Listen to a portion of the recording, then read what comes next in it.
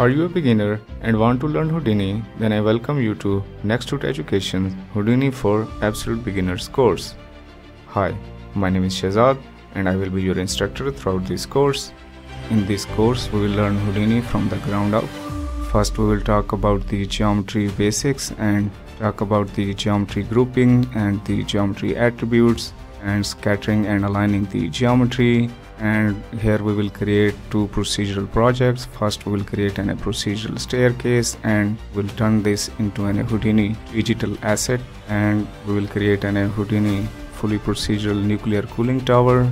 And after that, we will dive into vex and warps, and we will talk about how to manipulate geometry and manipulate attribute with vex and warps. In here, we will talk about how to write vex code, and we will create a projection deformer both in warps and in vex. And after that, we will dive into volumes, and in here we will talk about the voxels and create clouds with the fog volume. And after that, we will dive into tops, and in here we will set up the smoke simulation, how to set up the smoke solver and create a smoke simulation.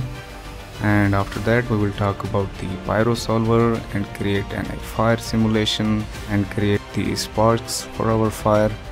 And we will render this in aces, and we will talk about how to set up the aces colors. And after that, we will talk about the explosions and create an explosion project. And after that, we will dive into the particles and talk about the particle forces, how to manipulate particle with the forces. And we will talk about the particles advection, how to advect particles with the smoke simulation velocities, and how to disintegrate geometry with particles. And after that, we will dive into the pop grains to create the granular simulations like sand. And in here, we will talk about how to activate the grains, and we will talk about grain soft bodies, how to transfer grains soft body simulation into geometry. And after that, we will talk about the rigid body dynamics, how to set up the rigid body dynamics solver. And in here, we will take a look at the different geometry fracturing technique, and we will talk about the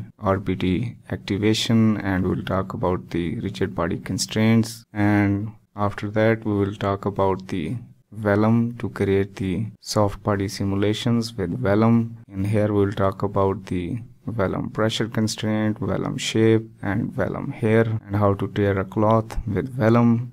And we will finish this course off with flip fluids. In here, we will talk about how to set up basic flip fluid simulation, and we'll talk about the flip viscosity to create viscous fluids.